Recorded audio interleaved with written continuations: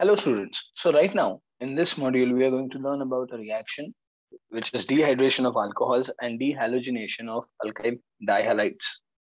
सबसे पहले when you're talking about dehydration, what do you mean by dehydration? Dehydration means the removal of water molecules. अच्छा किसमें से water molecule निकालना है? तो we got to remove it from the alcohol molecules.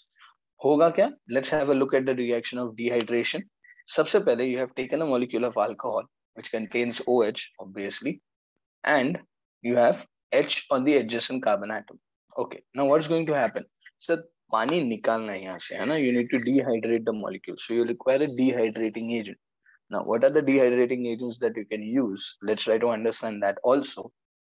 The dehydrating agents that you can use over here are concentrated H2SO4 at a temperature of 443 kelvins or Al2O3 at a temperature of 623 kelvins. ठीक है?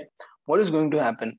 So OH from the first carbon and H from its adjacent carbon is going to get removed in form of water. So यहाँ पे OH and H are removed in form of water.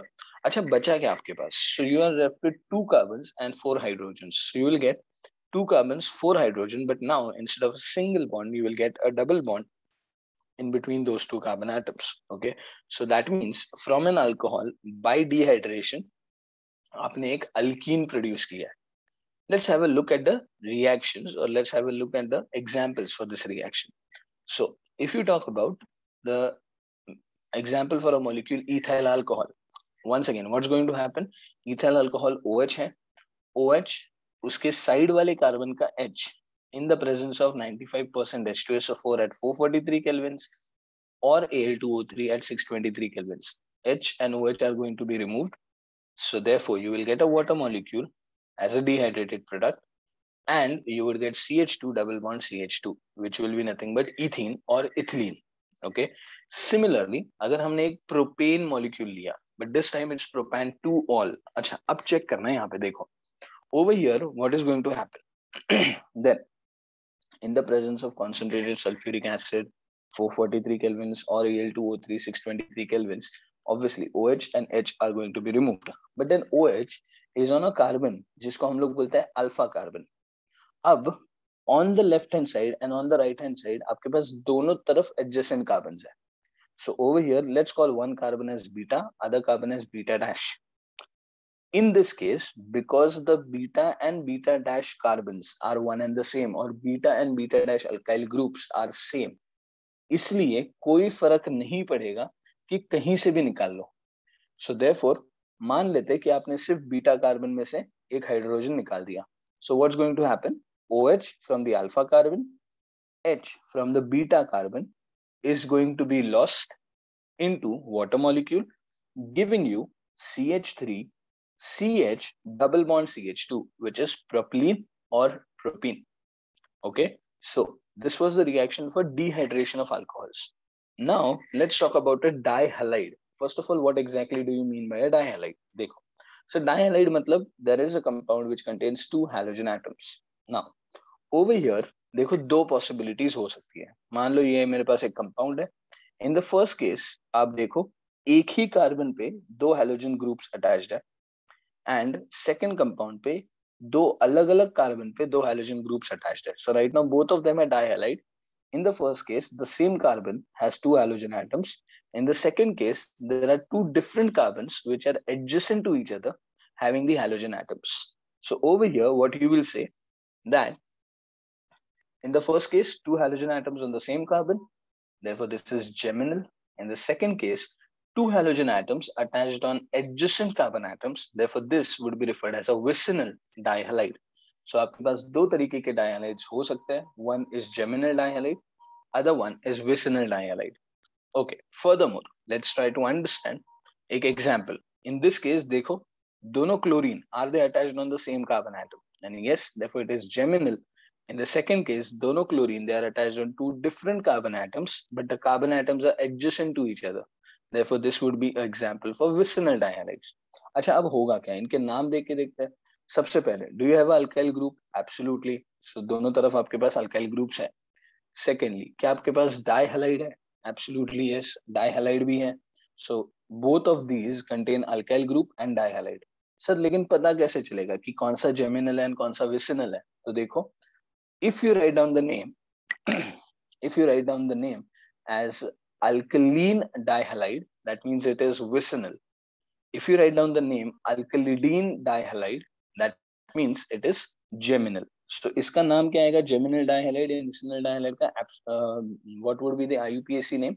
Then the IUPAC name for this would be ethylene dichloride, and for the second one, that is geminal dihalide, it would be ethylidene dichloride. Okay, or you can also name it as 1,2-dichloroethane, and over here you can name it as 1,1-dichloroethane. अब एक और चीज note करना, both of these geminal dihalides and vicinal dihalides, they are position isomers of each other. In both of the cases, molecular formula remains the same, but the structure is changing. Therefore, these are position isomers of each other. ठीक है, चलो आगे बढ़ते हैं. The next thing is dehalogenation of vicinal dihalides. पहले हम लोग ने dehydration किया था, अब हम लोग dehalogenation कर रहे हैं of dihalides. But कौन से dihalides? Vicinal या geminal? We are doing it for vicinal dihalides. Okay, what do you mean by vicinal dihalides? Then vicinal dihalides मतलब there are two halogen atoms. Both of them are attached on two different carbon atoms, and both the carbon atoms are adjacent to each other. Okay, तो आपके पास एक compound है, मान लेते हैं this is a vicinal dihalide जो आपके पास है. You are treating this with zinc in the presence of alcohol and heat. What would happen? Zn will combine with both the halogen atoms, giving you ZnX2. And साथ ही साथ आपके पास क्या बचा है? देखो, you are still left with CH2, single bond CH2, but then because you have removed two halogens, instead of single bond you will get a double bond. So vicinal dihalides, इसमें से अगर आप दोनों halogens निकाल देते हो, you are getting a corresponding alkene. Let's try to do this with an example. Okay, so example में let's suppose आपके पास है ethylene dibromide. याद करो, ethylene and ethylidene. Ethylidene means geminal, ethylene means vicinal. So you have ethylene dibromide over here. आपने क्या किया? You have taken Zn in the presence of alcohol and heat. Zn will combine with both the Brs, giving you ZnBr2. Along with this, you would get CH2 double bond CH2, which is ethene or ethylene. Further, if you take another example of 1,2-dichloropropane, in this, what is going to happen? वापस आपने लिया Zn in the presence of alcohol and heat. इस तरफ Zn दोनों chlorine के साथ combine करेगा, giving you ZnCl2, and along with this you will get CH3 CH double bond CH2, which is propylene or propene. So this was all about what you need to know with respect to dehalogenation and with respect to dehydration. Dehydration में क्या होता है? Once again, you are removing water. Dehalogenation में you are removing halogen. But in dehalogenation, you require a dihalide, मतलब दो halogens, and both the halogens should be attached on two different carbon atoms which are adjacent to each other. That means that should be a vicinal dihalide.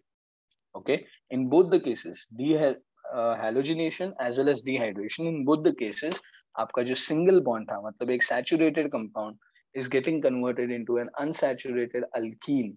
So can I use both of these reactions as a preparatory method for alkenes? Absolutely yes, you can use this. Okay, next module में हम लोग पढ़ेंगे what is the actual mechanism of dehydration and how you would decide who is the major product, who is the minor product. We'll discuss upon that in the next slide or in the next module. Okay, so for this module, we will stop over here. I hope you must have understood dehalogenation and dehydration of alcohols. Let's meet in the next module. Till then, thank you students and happy learning.